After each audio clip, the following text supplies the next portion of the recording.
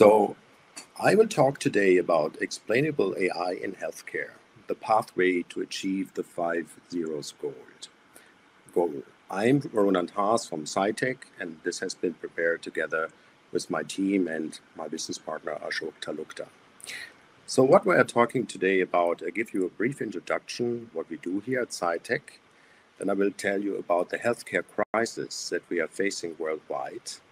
I will tell about the 5 zeros goal and show you what we do in biomedical knowledge graphs. A little bit of AI in healthcare in general to show you what other methods are there.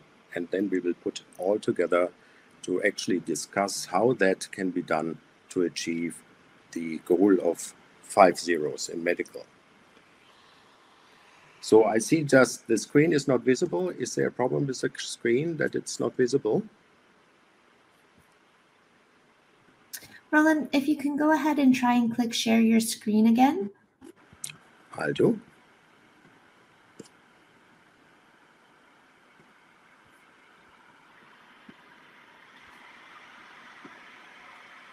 So is it visible? Is the screen visible now? No, not yet. Go ahead and start your talk, and yes, and we will get the screen share sorted as you go along. So now, okay. Yeah, so I was about to talk about the knowledge graphs and what we have here in the system. So now it comes up. I guess I see something coming up here.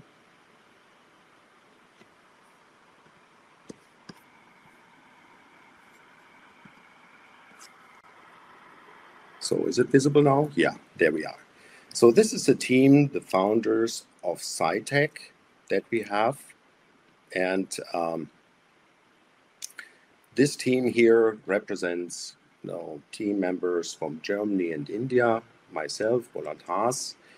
SciTech is a company in Wendlingen and in India. In Wendlingen, we are here in the Neckarspinnerei. That's a startup center south of Stuttgart. And in India, we're working with IIITB, which is a research institute in Bangalore. Now, what we do is we combine symbolic and sub-symbolic AI methods. That means that we have both knowledge graphs, where we model knowledge in the domain, as well as machine learning and deep learning. And we augment that in terms of also using generative AI, responsible AI, explainable, adaptive, and finally trustworthy AI. That is very important because you need to actually validate AI. How can we leverage the vast amount of knowledge that is being generated in the medical field so that we can effectively also bring it to the point of care? That is our mission and the main point here. Let's look at the healthcare crisis. Why is it called a healthcare crisis? Look at some of those numbers here. The avoidable medical errors, that is the third leading cause of death in the US. Avoidable drug adverse effect, that you have a drug, a medication, and it has an adverse effect on you, is a fourth leading cause of death. 30% of healthcare spending in the US could be considered waste. That's a mind-boggling number, especially if you take into account the expenditure of healthcare in the US, which is more than 18% of GDP. This leads to anything between $760 to $935 billion US dollars annual loss that is there. There's also a massive abuse of antibiotics that threatens the effectivity of these drugs. And there's a wrong or late diagnosis of cancer that can lead to many deaths here. So what's the way how we can actually tackle this? In healthcare, we should aim high, and that's why we are talking about the 5 zeros goal here. There should be 0 medical errors, 0 patient harm, 0 medical waste, 0 medical abuse, and 0 medical frauds. That, of course, is a very ambitious goal, but you see that in many other domains, this goal is actually being aimed for. For example, take aerospace domain where really errors are not being accepted. And we should really take the same kind of thought also in this domain, in the medical domain. When we talk about the physician's digital brain, digital twin, then we have different sources of data that we can integrate into knowledge graphs. This data comes from clinical information, from textbooks, it's from oncology, it's from the internet, and from other areas too. With that, we are constructing knowledge graphs, and these knowledge graphs then can be accessed through an API to bring them to the point of care. Here's an example of these knowledge graphs. All in all, we have constructed 12 knowledge graphs that capture biomedical knowledge.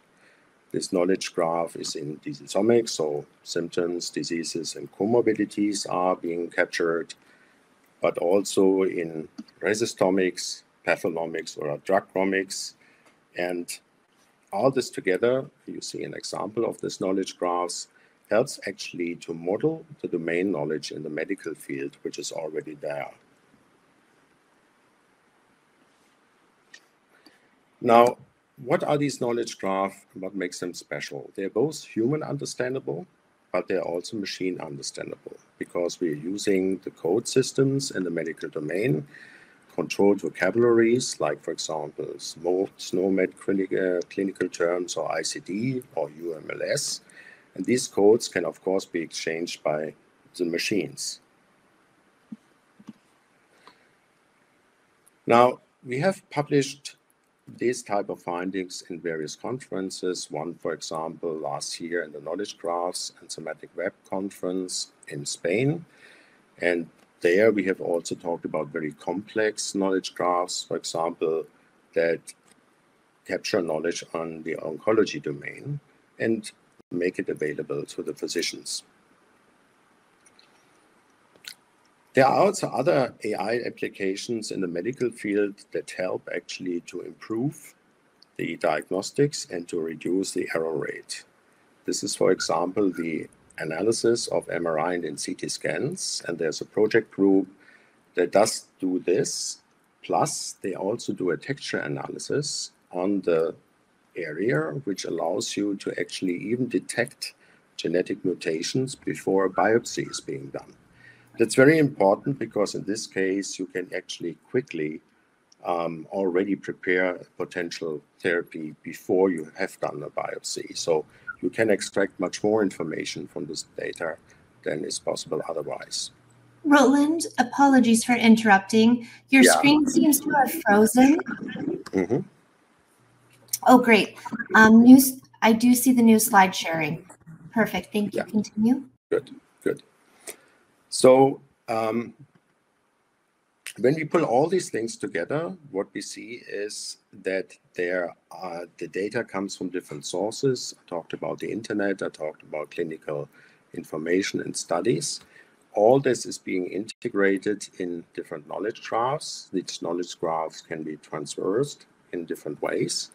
And we integrate that also with comorbidity knowledge, disease trajectory knowledge, and cancer trajectory knowledge. Now, how can you actually use this? You can access these knowledge graphs through an API, and then you can build systems on top of that. This is an example of such a system.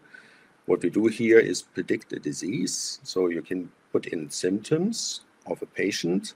The symptoms will be transferred to the codes, the medical codes, for example, ICD, SNOMED, UMLS.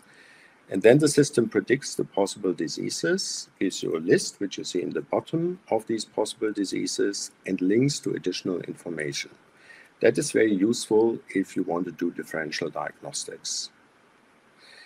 If you pull all these things together, and this is a prototype we have built that shows how you can actually integrate telemedicine. You see two people talking to each other here on the system itself. You have the diagnostic component, which predicts the different diseases. Then you would like to apply certain medication or suggest certain therapeutic steps. This can be done in such a system. That is a web-based user interface you see, and the doctor then can prescribe the medication, and automatically it will check through the knowledge graphs I talked about, drugomics, for example, if there are any side effects that have to be taken care of. This would reduce massively the potential error rate of a prescription, for example, of a drug, while you have comorbidities that would actually prevent the prescription of this drug and make it not feasible. The same you can do when you look at the claims processing. This is an example of a claim digital twin. Here you extract information from a claim file. You categorize this into the different disease and diagnostic related groups. You extract the main information. And then you can build a system that actually helps you to figure out if a certain suggested therapy will be okay or not. Here you see that you can select a category, so a different disease, a specific disease. For this specific disease, there are certain drugs, if you treat them, and here's a ATC code of the drug, and you have certain therapies that are actually correct, while many other therapies would not be correct. Now, in the system itself, and going through the knowledge graph and the rules engine, you are able to actually say if this is a correct treatment or not. That prevents, in a very early phase, wrong kind of treatments, wrong medications, and again can reduce the errors in a massive way. So you see here, one is necessary, the other one is unnecessary. Typically, you would not do that surgery in this particular case. Another way how we have approached the problem is to use large language models to actually customize these large language models and then put them at the point of care. This example here shows how we are customizing ChatGPT, in this case through retrieval augmented generation. And what that means is that you actually design the prompts and the context of an information for the chatbot in such a way that it is already customized. You retrieve knowledge from the medical field, put that into the context, and then the ChatGPT, the large language model, can be more specific in terms of the recommendation. Here you see about the fluid that is recommended for a patient here. If you would not do that prompt engineering and this retrieval augmented generation, you would have more hallucination and imprecise answers to that. So finally, this information, how we use knowledge graphs, how we access the knowledge graphs, how we model the knowledge, and how we combine symbolic, that means the knowledge graphs, and the sub-symbolic, the deep learning, the generative AI combinations. That is what we are driving for. And with that, we try to reduce the avoidable errors in the medical field as much as possible. There's work still to be done, but we are on a very exciting pathway here to do that. And as we speak, there are several trials going on where we actually explore the capabilities of such a system, symbolic and sub-symbolic combination of AI. With that, I would like to end my presentation. Thank you very much. It's been a pleasure to be here. Thanks for having me.